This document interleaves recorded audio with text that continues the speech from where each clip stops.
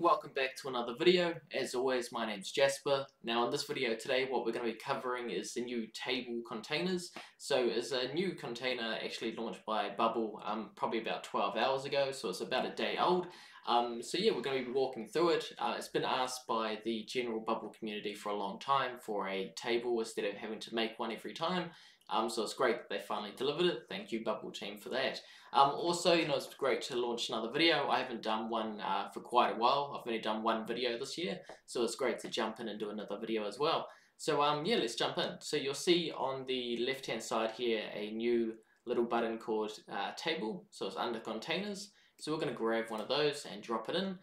So you're going to see here is that we've got the table automatically jumps out. So 0 is actually the header, so that's where you'll put your header rows, so labeling the actual row and column that's there. And then on the next row, these are actually going to be the repeating items. So we're going to quickly just make something up here, just have a play around with it. So let's grab a text element here, and we'll make the color of the text black. So let's just go like that.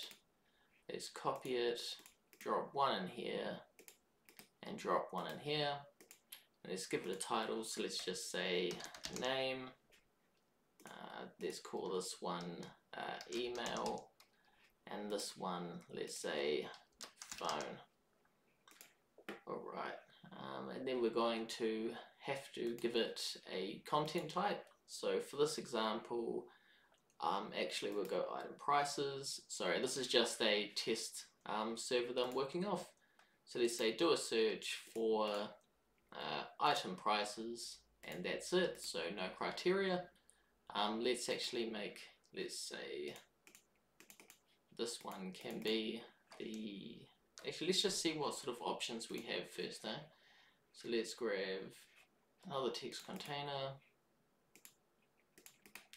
So I'm going to put it into the first rows.